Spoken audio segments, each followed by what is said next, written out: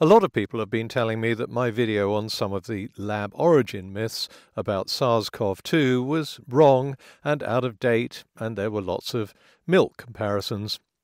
As always, I'm happy to issue corrections if an error is brought to my attention, so I made the same request to each of them. If you think there are errors in the video, please quote what I said. If you think there are errors in the video, please quote what I said and explain why you think it's wrong. Only one person did find an error, which of course I immediately added to the corrections section of the video description. But all the other supposed errors were either just opinions and expressions of disapproval, a belief that the published science is wrong, a few predictable insults, one person didn't like the title, or I got no response at all. The funniest response I got is one which I think I'll have framed. Just because this clip didn't have any errors doesn't mean it's not fake news. To those who haven't seen the video, I looked at various claims that were going viral at the time, like the mysterious intern who supposedly had been infected in a Wuhan lab. That one went all the way up to a White House press briefing. An intern was infected, who later infected her boyfriend, and then went to the wet market in Wuhan, where it began to spread. When I fact-checked that, it turned out to be based on a YouTube video claiming to have found the source of the coronavirus. There was no evidence presented, except that the intern had no photo on one of the lab's website pages. That video, which got over 2 million hits, was also the source of other widespread myths. I showed how it had mixed up two different research institutes, and was at the end of a trail of misquotes and deliberate misrepresentations that started with a Chinese professor, Xiao Butao. My video also looked at spurious claims that the virus could have leaked because it was being held in a freezer with an alleged broken seal. I showed that a supposed secret leaked dossier was in fact just a compilation of information that was freely available on the internet.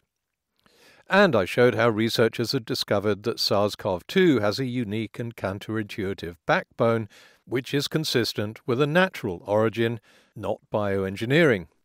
But people seem to have mixed up the issue of a man-made virus with the possibility of a natural virus escaping from the lab. These are two different things, and here's what I said about the latter. After all, it's possible someone might have come into contact with bat samples and not noticed. According to the Washington Post, officials from the U.S. Embassy in Beijing visited the Wuhan Institute of Virology a few years ago and were concerned about safety standards there. According to the Post, the Chinese researchers at WIV were receiving assistance from the Galveston National Laboratory, but the Chinese requested additional help.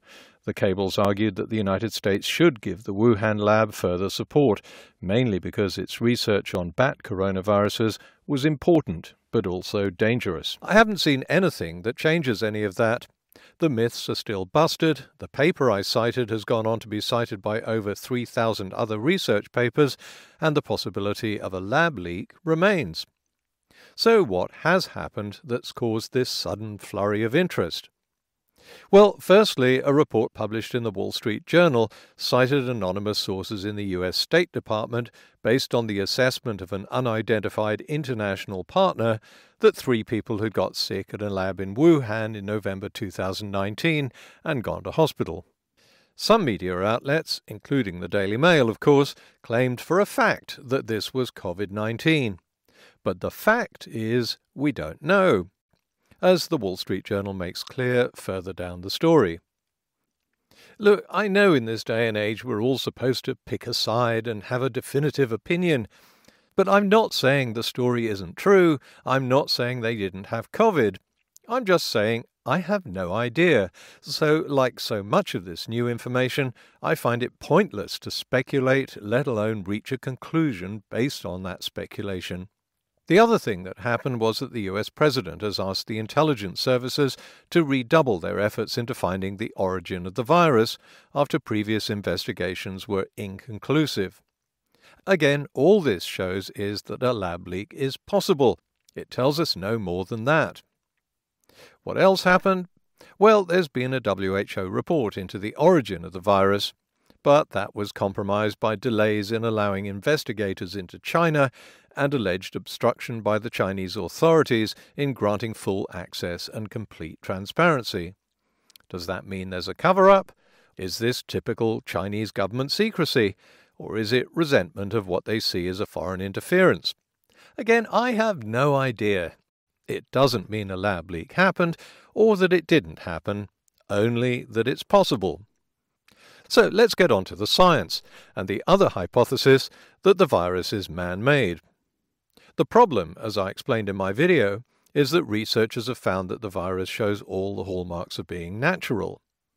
Not just the spike protein, which is often manipulated in gain-of-function experiments because it's the infectious part of the virus, but also the delivery system known as the backbone.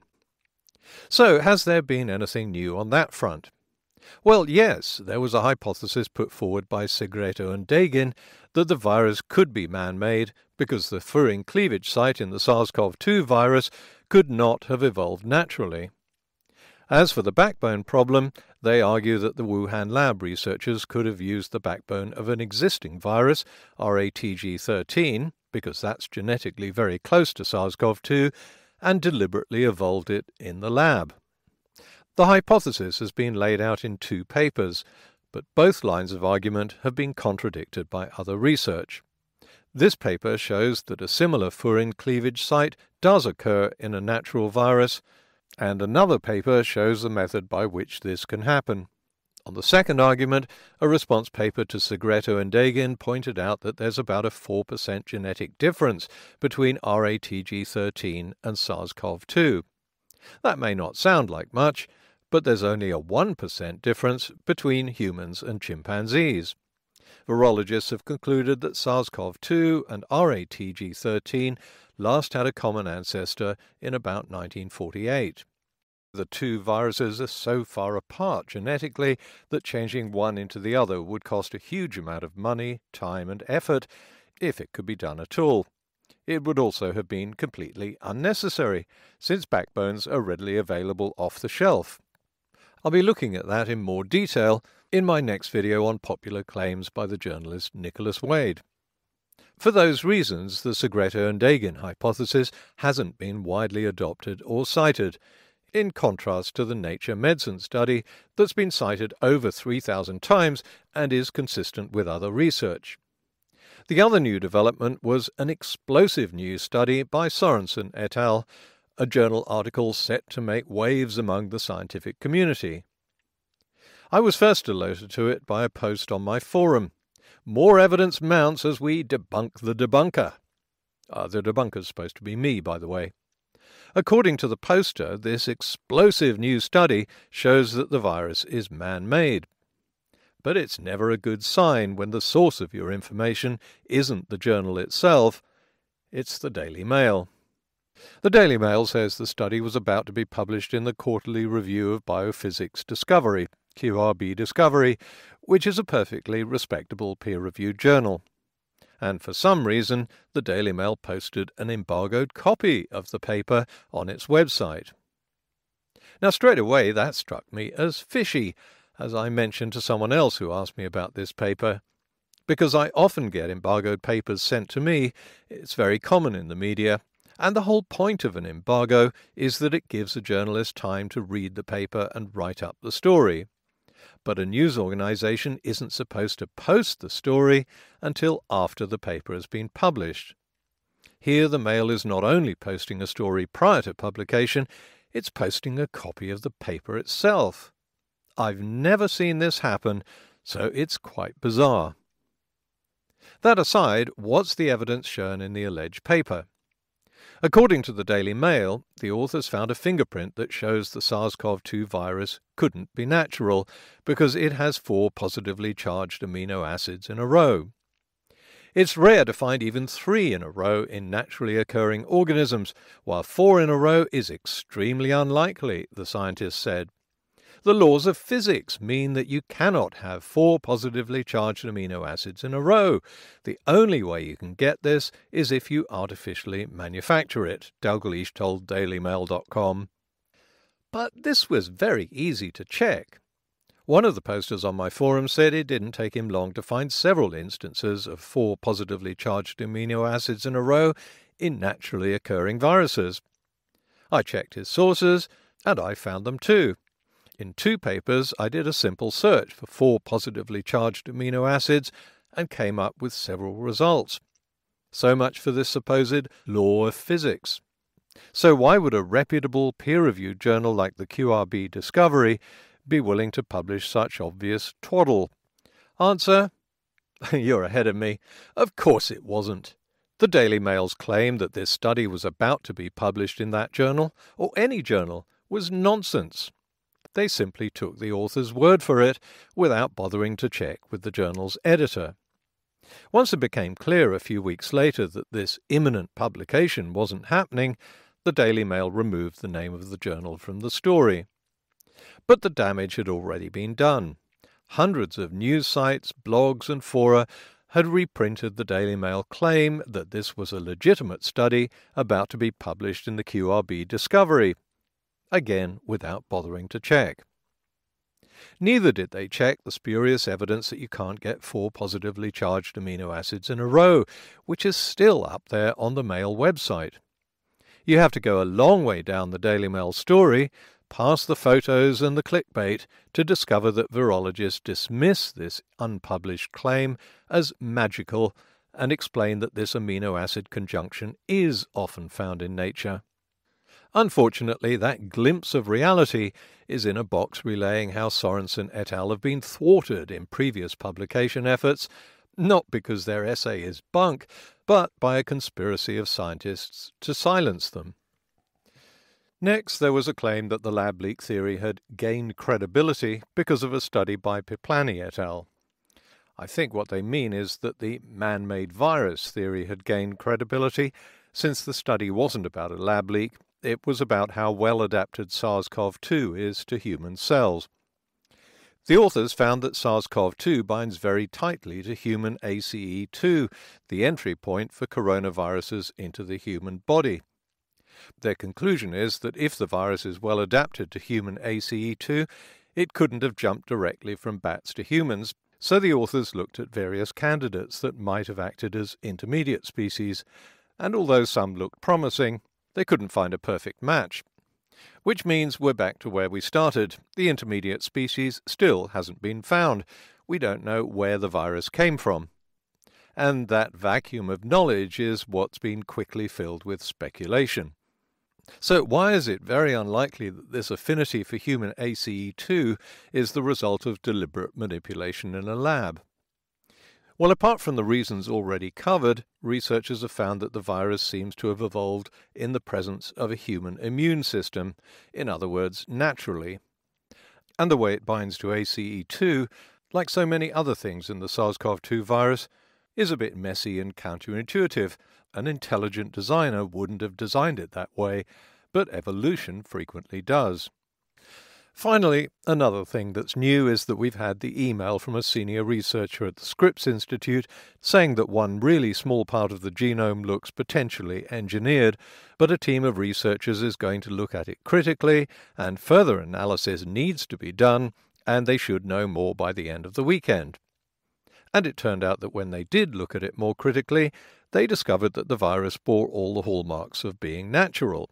At least that's what the team, researchers from 5 different universities and scientific institutes from 3 different countries, concluded in Nature Medicine. So, does this mean that the researchers' initial impression had to be correct, and that any change must therefore be the result of corruption and dishonesty? Or does it mean that initial impressions in science are often overturned as research continues and more evidence is found? I can't claim to know the answer to that one either, so feel free to speculate on your own. All I can tell you is that I've been reporting on scientific research for over 3 decades, and I don't find such changes at all surprising.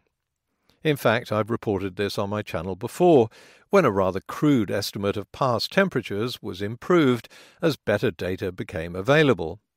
That update led to howls of protest because the latest information didn't fit what a lot of people wanted to believe. The bottom line is that there are a lot of questions that we still don't have answers to, and I wish I could make something up for you, like so many others are doing. In fact, a lot of the theories that are coming out of this speculation are simply throwing up more questions that don't have answers. All I can do is check some of the claims that are bouncing around the internet and weed out the ones that are bullcrap. I hope that helps. Asking lots of questions and then speculating and offering opinion is fine if you enjoy that kind of thing, but I'd rather not join the pack. Of course, we do need to know where the virus came from, but a definitive answer will only come from solid evidence, not misquotes, changed documents, fake dossiers, exaggerations, fabrications, misrepresentations, and magical facts dreamed up in published papers that don't exist. It won't come from circumstantial evidence, suspicions, guesswork, or possibilities either, unless and until the questions thrown up by this speculation are themselves answered. But of course that's not going to stop people pointlessly speculating. These pundits always love to put quotes alongside their speculation to give it some kind of intellectual legitimacy. So I'm going to leave you with the wise words of that much overlooked philosopher and 20th century intellectual giant Ryan O'Neill, who said this: "Anything is possible, but possible don't make it true."